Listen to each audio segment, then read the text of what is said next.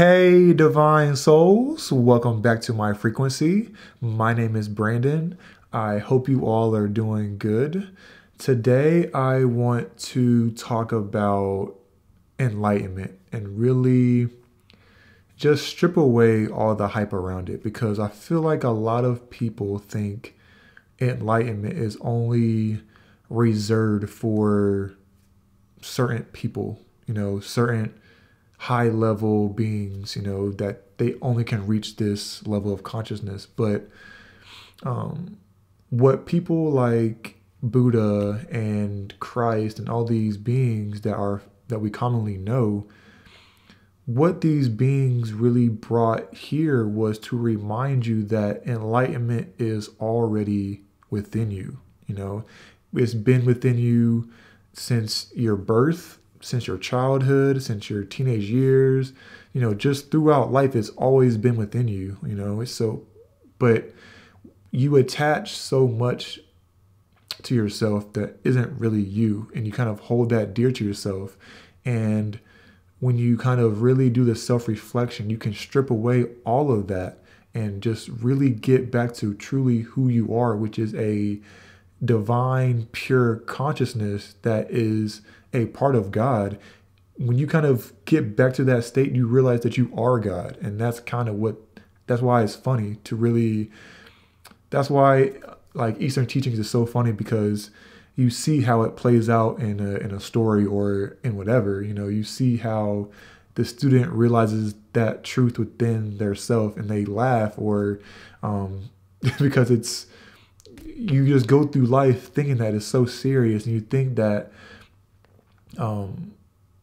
it's just much more than it is, but it's really not. And that's kind of why Taoist teachings, it's so paradoxical, because it breaks you out of that linear mindset, and it really makes your mind give up, because it can't wrap itself around the lesson. And then once your mind gives up, it kind of brings you right here and right now. And then you get the revelations, you get the understandings of what you truly are and who you are, But yeah, I just felt like enlightenment is much simpler than what people give to it. It's not reserved for only a select few. It's reserved for everybody. You are right as a consciousness of God. It's your right. It's already within you. It's just, like I said, you play these mental games and think that it's much more than that, but it's really not. And I feel like when we can realize that on a collective level, I feel like then we can really add to Source in a very divine and beautiful way, because we realize that we are taking care of God. We are taking care of itself.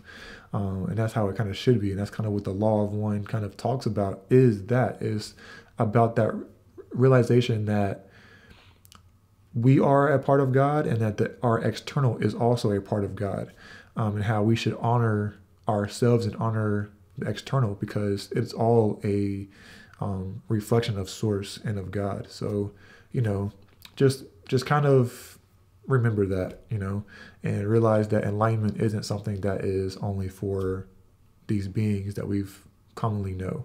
It's within you, it's within your DNA.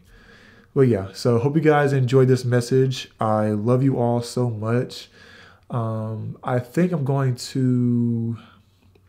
might do a meditation today. If not, I'll probably do it tomorrow and just post that tomorrow. But yeah, so hope you guys enjoy. I love you all so much.